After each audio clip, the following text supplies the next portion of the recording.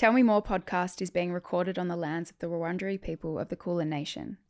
We pay our respects to elders past and present and extend that respect to all Aboriginal and Torres Strait Islander cultures.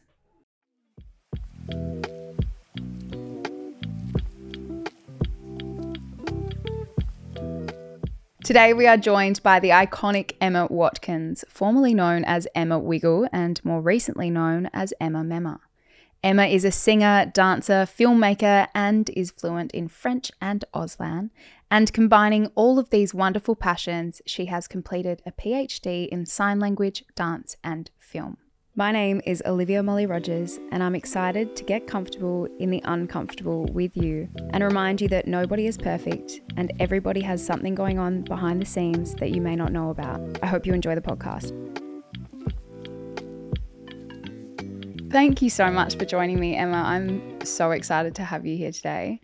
My niece, Winnie, is almost 3 years old and she's one of your biggest fans. Oh, I love the name Winnie, so hi, Winnie. I actually might get you to give her a little proper shout out eventually because she will probably pass out in a positive way. She's such a big fan, as am I. We are both proud ambassadors for the Witchery White Shirt campaign, which launches today, 16th of April, and it's their 16th year running. 16 years. Isn't that incredible? It is incredible. So they support the OCRF, the Ovarian Cancer Research Foundation, and raise vital funds for research for an early detection test, which we still currently don't have. It's a time. It's a real time. It is. You've been on board for how many years now?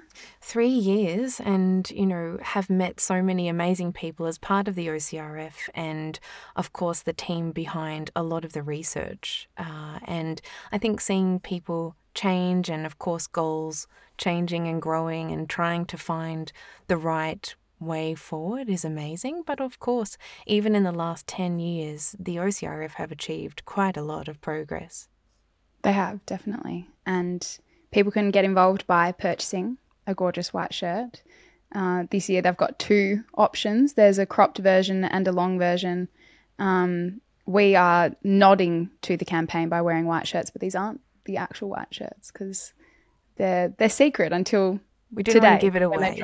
We do. Yeah, we don't want to give it away. We want that surprise to hang for everybody. And then you'll have to go and check out Witchery yourself and find the white shirt, which we will also be doing.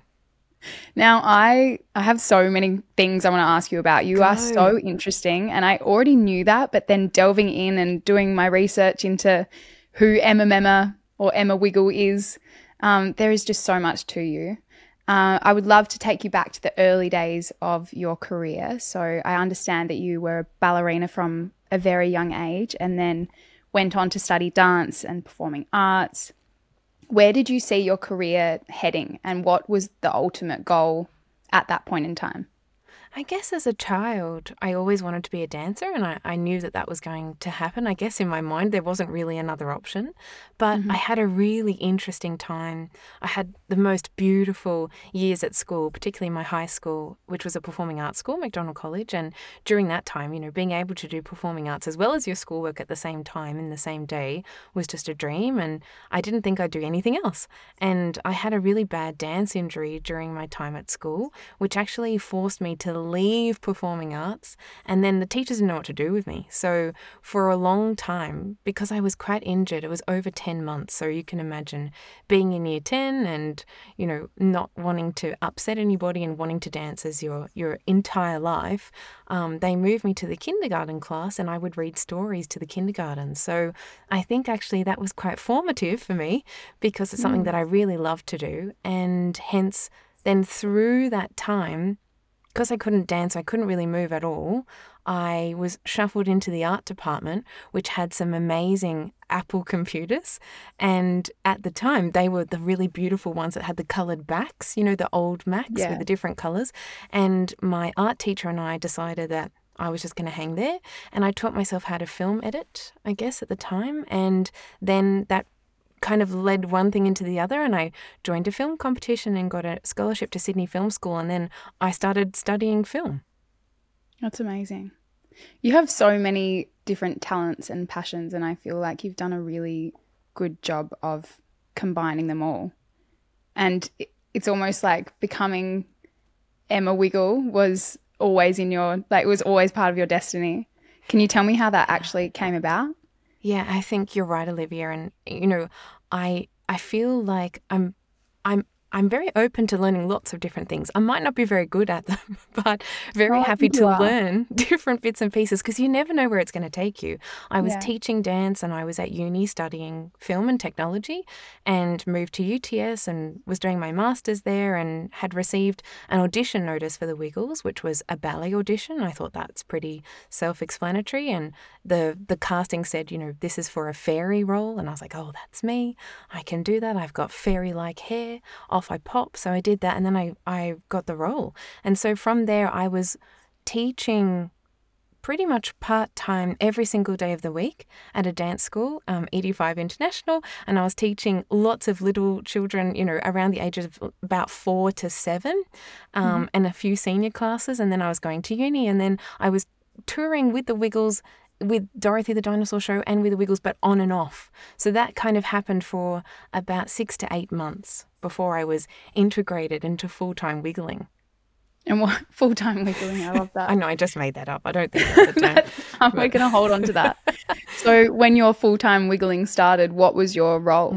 Well, I was a wiggly dancer at the time, so I was dancing around on stage. I was doing Dorothy the Dinosaur and Wags the Dog and Henry the Octopus and essentially just doing as much as I could. And I learnt to play lots of different instruments, and I guess I really loved to play drums because I had grown up doing Irish dancing and love rhythm. So it felt like something that was, I guess, aligned to me. I can't really play guitar, but my husband's an amazing guitarist. I try to play bass, but I'm still not that amazing. I mean, I'll give it a go, but I'm not an intelligent guitar player. You have enough skills, I think. I think we could probably cap it. Yeah, we could just, again, it's very like a general broad, like happy to try everything. That's amazing. So you were all sorts of things for the Wiggles before you actually became Emma Wiggle or the Yellow Wiggle. Can you tell me about the day that conversation happened? Well, it was before a show at Enmore Theatre in Sydney, and Anthony approached me, and I thought at the time it was a joke, but then that quickly turned into something very real, and really the announcement of that changed over time. So it was going to be held for a couple of months, and they were going to announce the retirement of the original Wiggles, and, you know, I just was so happy to be on the road with the original Wiggles and learning from them and learning the way that they write music and perform for children and what language they use. And so I had such a beautiful time on the road at that point because I had learnt so much. So it was essentially a year apprenticeship.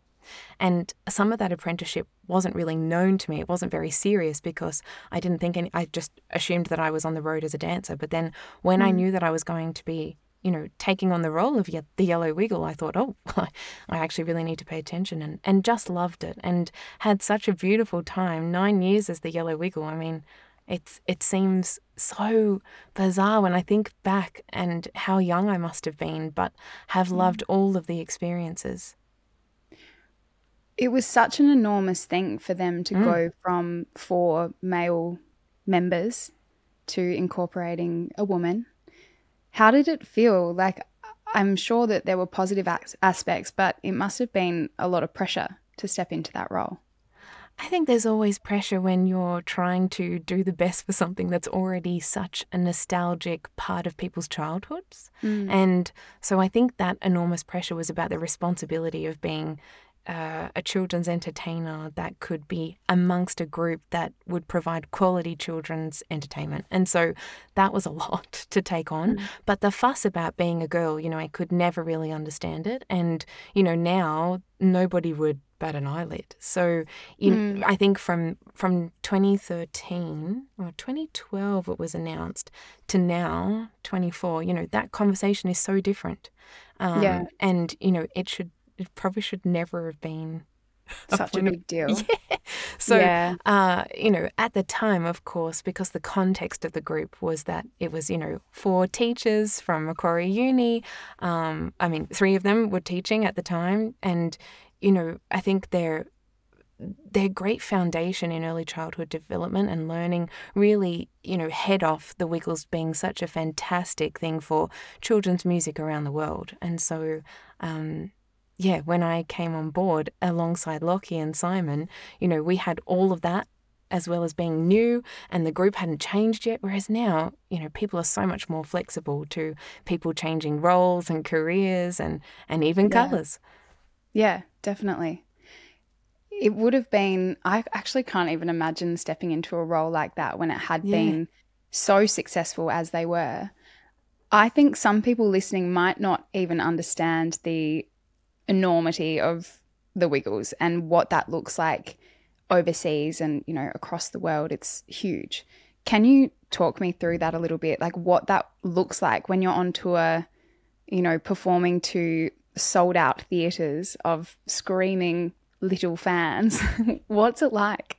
Well, we had a beautiful time performing, and of course the members of the group before me had an amazing run over in the States, and being on the Disney Channel and being able to perform to lots of families all across the world was such a big part of what the Wiggles do and still do now.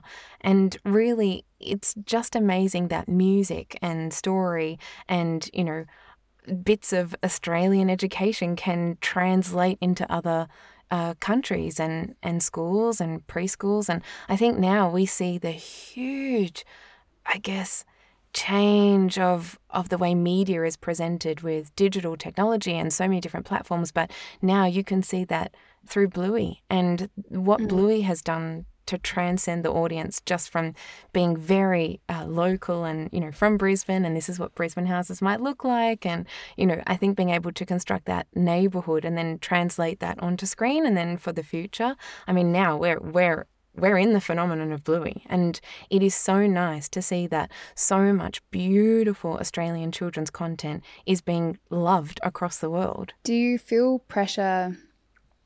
Like obviously stepping onto the stage in front of all of these kids, you can see the impact that your presence has. Do you feel pressure as a role model to so many young people? I guess now I perform as Emma Memma, and our goal is to provide accessible children's media, not just to Australian children, but children everywhere. And I think when you go out on stage and you see all these beautiful little faces looking at you, they're so excited, they're ready to have a party, so you really can't not join the party. And so it just makes live performing so lovely. And whether that's on a stage or whether that's in a library or a preschool, every single opportunity is a moment to connect with those children. And really over the last 2 years, we've visited so many libraries and preschools, and it's just lovely to be able to be in their school or in their setting and, reading a book together or doing a dance and understanding where they are and what questions they want to ask or statements they want to tell you. Yeah. Like, Emma, I love your dress, and why do you wear that? I love the phenomenon that is Emma bows. That is incredible. My niece, every time she puts a bow on, it's an Emma bow. Beautiful. No matter what, which is very cute. It must be wild seeing that impact that you have and how widespread it is. I read somewhere that you were described as the Elvis of the Wiggles, because once you came on board and everyone was so excited by Emma Wiggle, it was sometimes like 60 to 80% of the audience would be in yellow.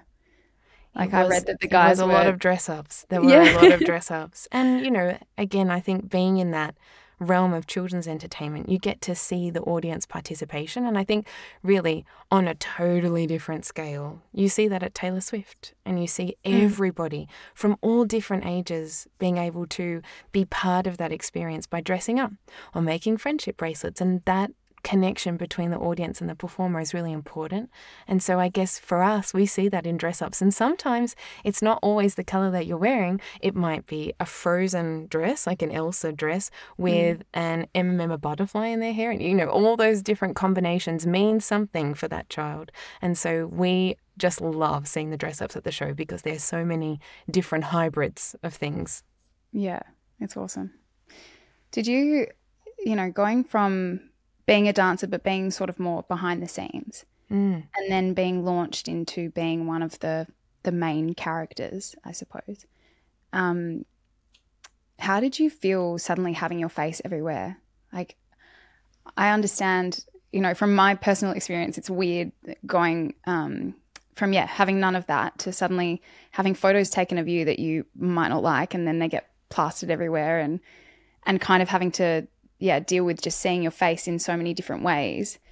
Did you ever struggle with that or body image at all across the journey?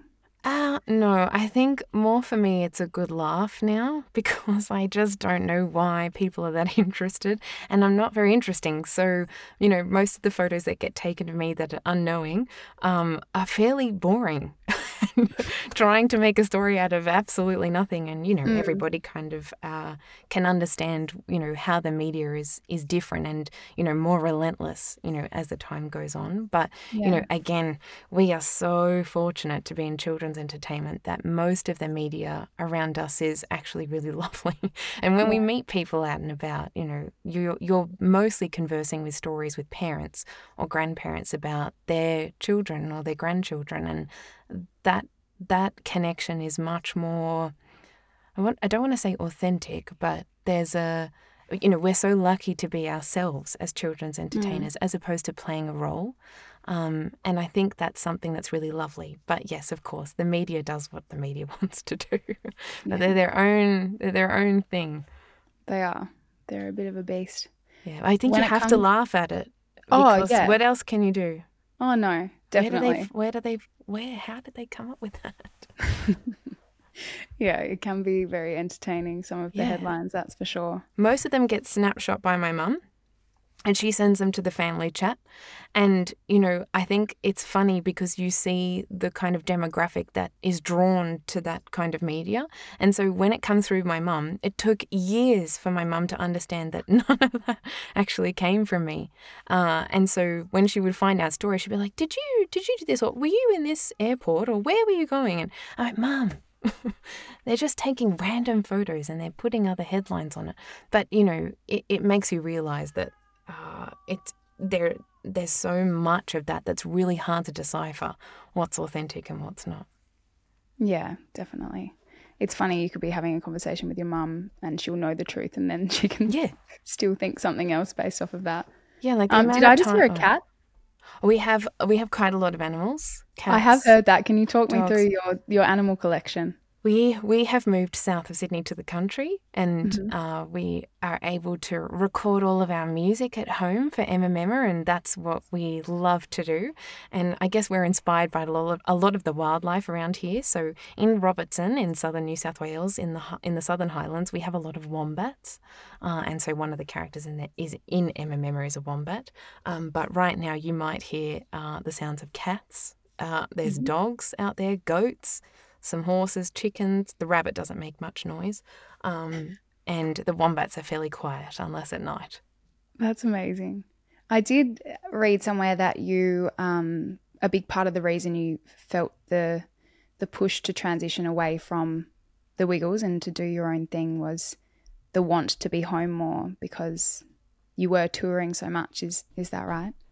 Look, I think there were so many contributing factors, and at the time, through the pandemic, so much had changed. We weren't actually doing a lot of touring, and being able to catch up with family, even online, was actually so nice. And we have 2 little nephews that live in a different state to us, so being able to see them has been so nice. But also, really at the time, because we weren't travelling and we weren't performing, I had more time to finish my PhD research, and that project had kind of been going parallel, alongside my time during the Wiggles anyway, as all of my study was.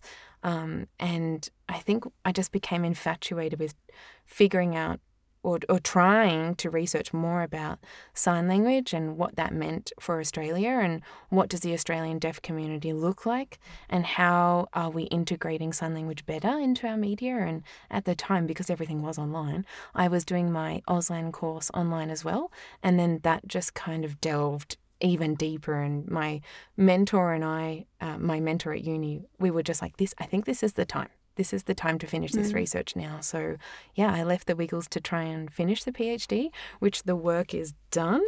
As in, it's done for now. Thank you. It's very hard to draw a line on any PhD, and the problem is that because once you get so far in, then more research comes out and you want to do more things. And I guess you can see why people just keep going. I think for us, most of the research that we've been looking into in the last 2 years in particular has resulted in our children's character Emma Memma and the way that we do lots of our work. So, right now I don't exclusively do Emma Memma, but I mostly connect with other businesses and work out how they can connect with members of the deaf community and deaf talent in Australia and overseas. And yeah, we just do so many different things now. It's wonderful. Where did your passion for Auslan and the deaf community come from? At primary school, my friend at school, her two brothers are deaf, and so we would play with each other after school all the time. So I think at the time I was in year 1 or year 2. So her brothers were younger. They were about 7 years old and 10, or 7 and 9, and we used to play all the time. So my mum would either pick up my sister and I and my friend and then bring them to my friend's house because the boys were at a different school. And, I think that just inspired so much in me because we were so used to playing with each other and that communication was all visual that I think from that point on I really wanted to know more. Sadly, I toured so much that I never got to do my course, but then in the pandemic it changed to be online, so then everything changed from there. Yeah. And so your PhD specifically, can you talk me through what you did? So the title of my PhD is called Creative Integration of Sign Language, Film Editing for Children's Screen Media. It's very specific to Australia. And all PhDs kind of, I guess, start, or maybe not all, but definitely mine was like there's so many things that I wanted to know. And then over time it became more focused. Even now, I think there's so much more we could do. But we will be taking those learnings and putting them into Emma Memma fairly soon.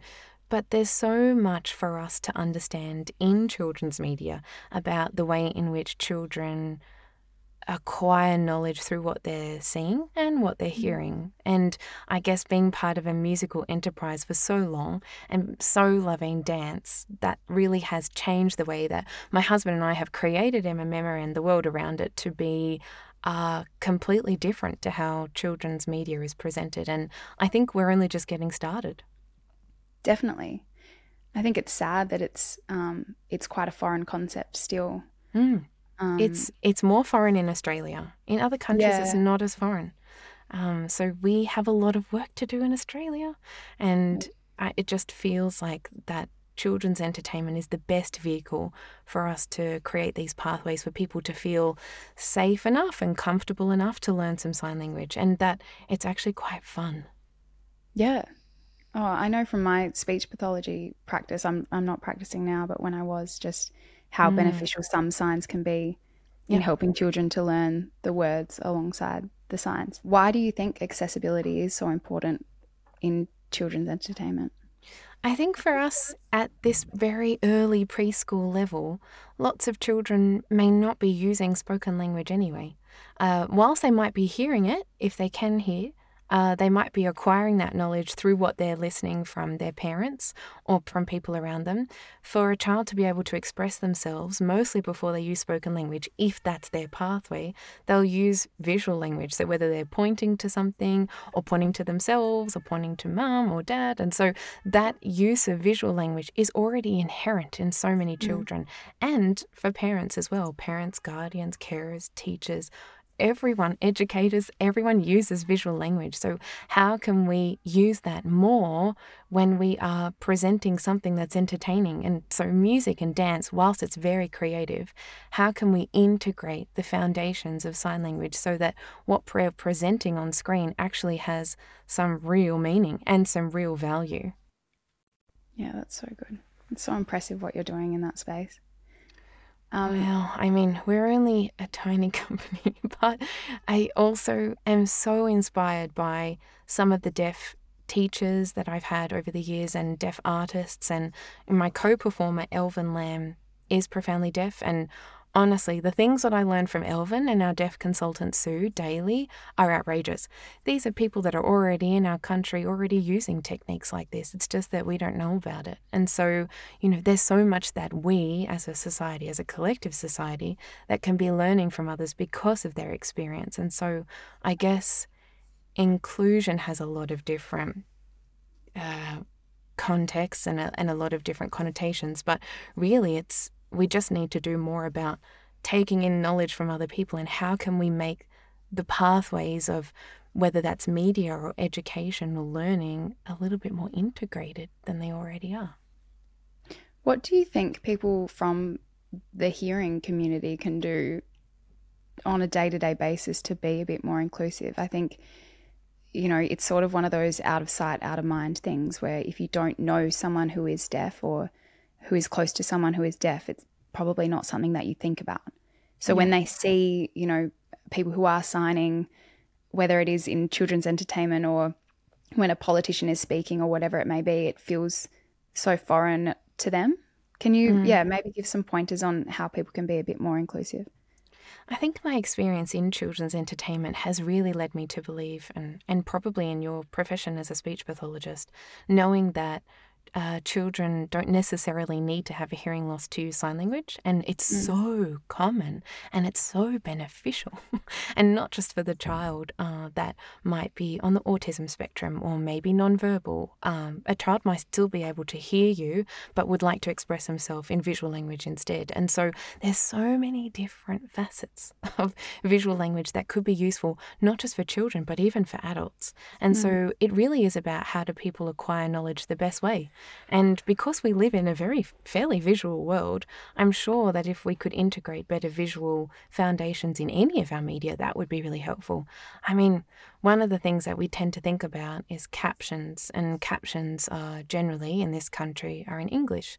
But for somebody that's learnt sign language or their first language is Auslan, Australian Sign Language, their English proficiency might not be as amazing as Auslan, and so then they're having to use a second language to read those captions constantly, which is tiring. And that's the kind of thing that we just, like you mentioned, Olivia, it may not be around us because we take it for granted, which is called a hearing privilege. And so really we could probably do a lot more. And I feel that for us as a hearing community, we have the ability to learn sign language and to hear language. So really, we have the upper hand and we should be able to learn sign language as other people. So I think it would be lovely if everyone could start to learn some sign language. And for me, it's always been, I don't know what it is, but I always think about being in an emergency situation where somebody might not be able to hear. And we have that's probably the wrong term, but there is a lot of rules and regulations about going to somebody in an emergency and squeezing their shoulders and asking them, are you okay? But if that person doesn't speak English or has a hearing loss and didn't understand what you said in English, how can we best describe that through our body? And I feel that that's a skill that everyone should have. And I feel that it is weird at this point in time that we don't have another alternative. Of course, there are some amazing organisations that actually do have an alternative, but in terms of general knowledge across our country, we don't. Yeah, that is a really good point. And it's not something that I've thought about. I mean, and like you say, you might not have been in that situation, but it could be anything. It could even be at the shops, and somebody may have a hearing loss and use a sign language and someone's yelling at them to get out of the way, but they don't see it. And it's like, if anyone had the skills to go, oh, okay, I recognize that person needs a few visual cues, then here's a bit of sign. Are you okay? Do you need help? Do you need support? Oh, can I, assist with that? Like, that would be great.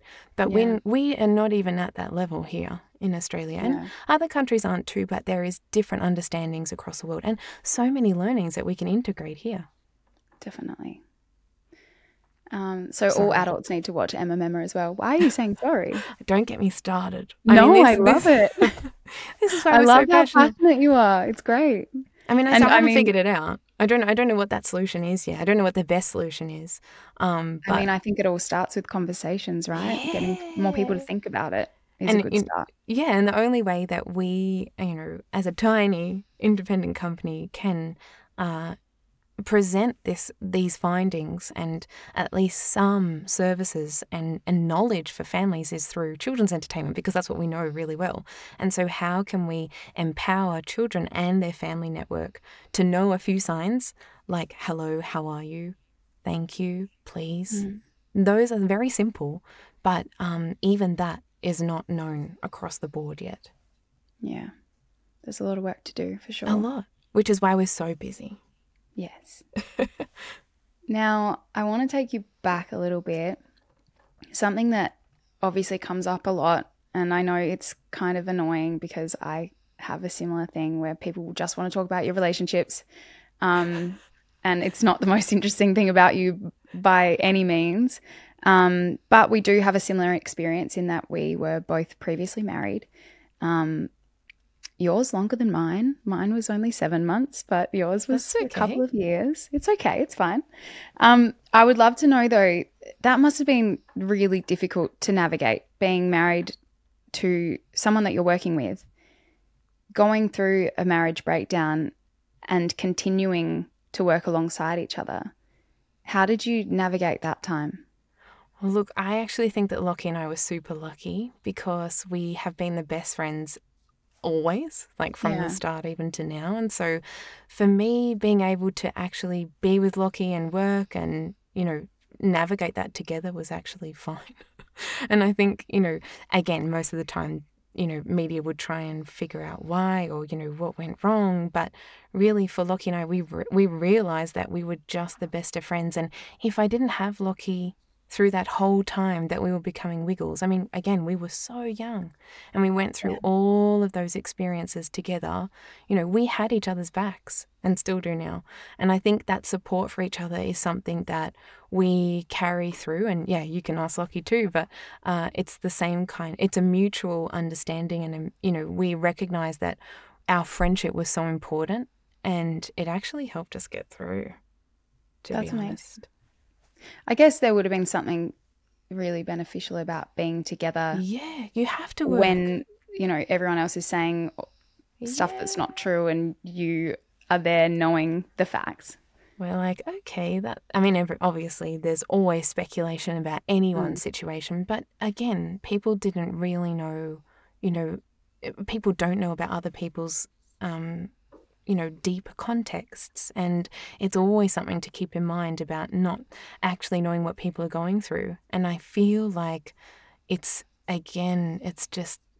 not appropriate.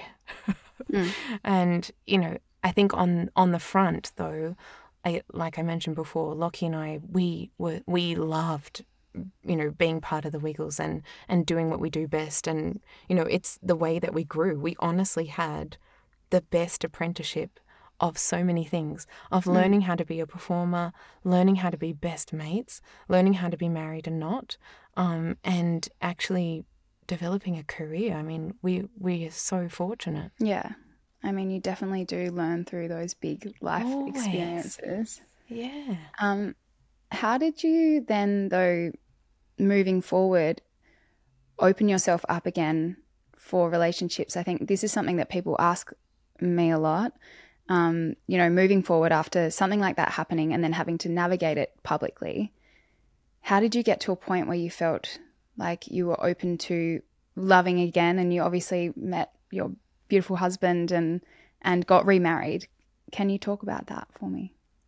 I guess, as we mentioned before, the media will always play a different story. And, when you know that you're true to yourself and true to each other, that Lockie and I knew exactly what was going on and we knew we were the best of friends and that we would support each other for life. I think that then everything goes away. It wasn't really the forefront of our purpose. And again, we were doing a job we needed to be able to bring joy to children and we loved doing it. And so it was a fairly practical process. And I guess through that, once we had worked out where we were, personally and individually in our own lives, Lockie found his beautiful wife, Dana, who I got to film with at the time, who's like one of the most beautiful dancers in Australia of all time. And, everything just kind of felt right. It was like we had to have that moment together in order to find out who our true soulmates were. And, then of course I found Ollie, and Ollie was writing lots of music for the Wiggles at the time and is an incredible musician.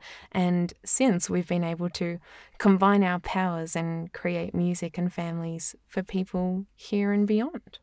Yeah, that's awesome. How did you navigate, making that decision with Lockie to end the relationship? Because I think it's really brave, no matter what the situation is, but also, people were invested, like you were working together, and it was, I'm sure that they were rooting for you as a couple to make that decision. I think sometimes it is the easier option to stay in it for the sake of, keeping up appearances or whatever that may be. And it's really brave to be like, no, actually, this isn't serving us completely. We're going to take the other path. How did you make that decision? I think, again, just being able to be really open and honest with everybody. And because people then recognised that we were still friends and still are, then that was kind of the end of the story. If there was nothing to really talk about. Yeah. So, I think, of course, if something dramatic had happened, then those stories obviously spiral. But because there wasn't anything to do, because we still remained friends and we still worked together, people actually then were very understanding of our friendship and how important that friendship really was. And I truly mean it. We would never have been able to be in that position to be integrated into such a worldwide phenomenon company, and the amount of shows that we were doing and touring, like we would never have done it without each other. So we're so grateful that we had each other at the time, because we were both in our early 20s. I mean, I started at the Wiggles before I was 20, so I was so young, and I'm so glad that I had such a caring and understanding friend, on so many levels, which again, I feel like has made our friendship even today. You mentioned before something about, people delving into relationship questions. It's not appropriate. Similarly, when it comes to fertility, I can only imagine when you're, bumping into, or fans are coming up to you and parents are talking to you. I think it is, unfortunately, what people think they can ask or say to a woman at a certain age. Of course. Do you want kids? When are you going to have kids? Oh, you'll be a great mum. Surely you want kids. Those kind of conversations. How do you navigate that? Because I know you've spoken, you are an ambassador for Endometriosis Australia as well, which is amazing. And you've spoken about that. How do you set boundaries between what you're willing to share when it comes to that side of things?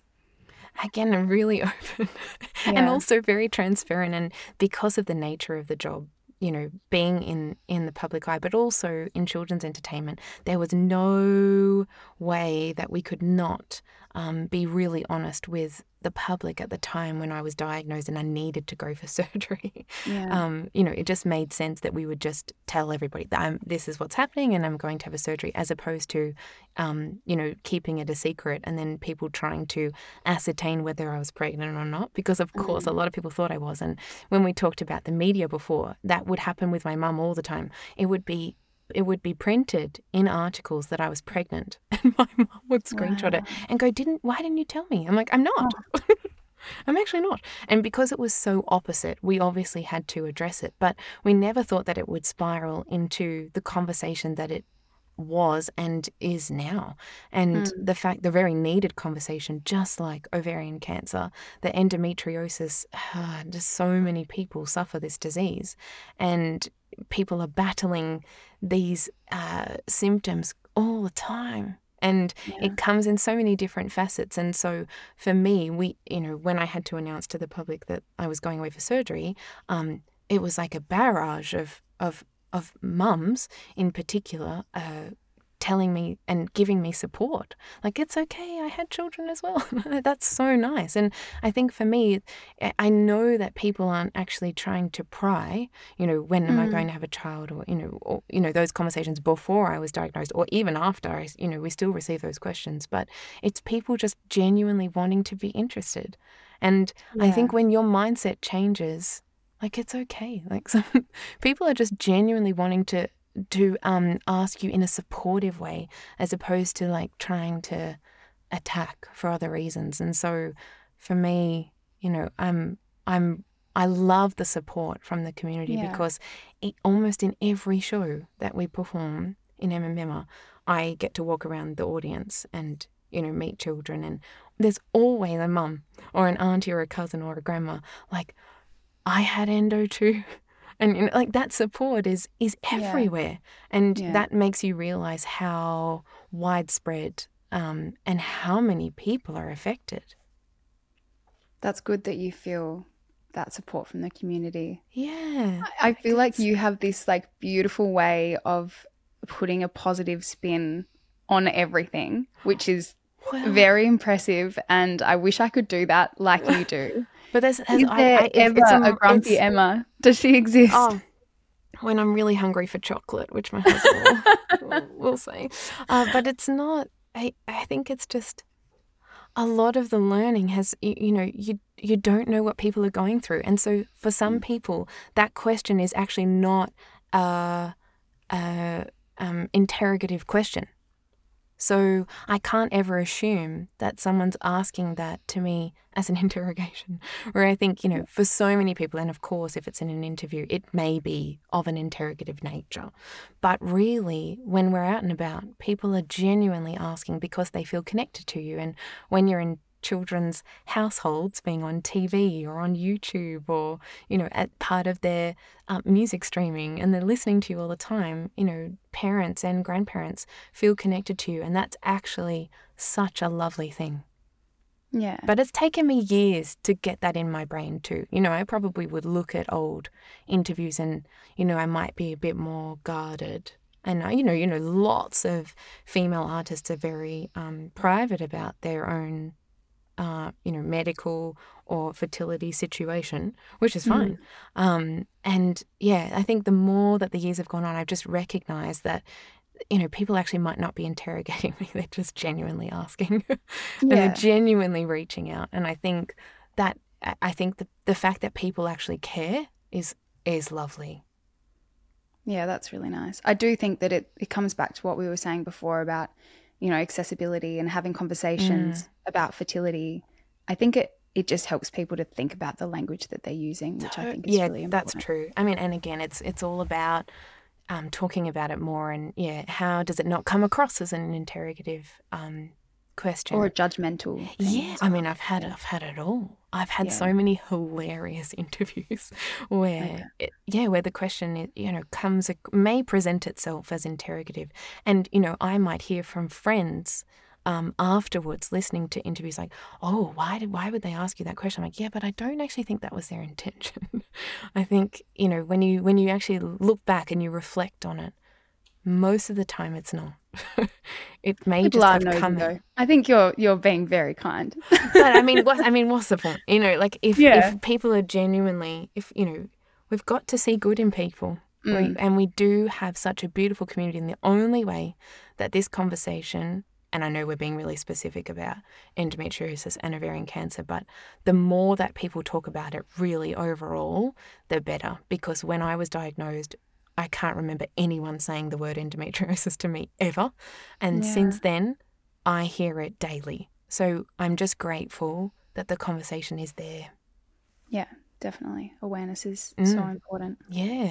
As it is with ovarian cancer. Yeah. And we know so much more about it. But again, I mean, really relishing in the enormity of what the OCRF and Witchery do, and the partnership that they've created, which is what I guess got me when I first was approached to be part of the White Shirt campaign a few years ago. I was just so struck with how amazing the partnership was working together, and how much awareness that they've created together for ovarian cancer. Like, it is amazing what they do. And I'm so thrilled that this campaign continues to thrive every single year. Yeah. I think the thing that struck me when I first came on board was I just kind of assumed that when we got a pap smear that was checking us for ovarian cancer. And I think most people do assume that. Yeah. And then they were really, honing in on the fact that there is no early detection test. Yeah. So usually if someone is going in for a check to see if they have ovarian cancer, which has to be surgery, then they then find out that they have it. There's no sort of pre-warning, and it's awful.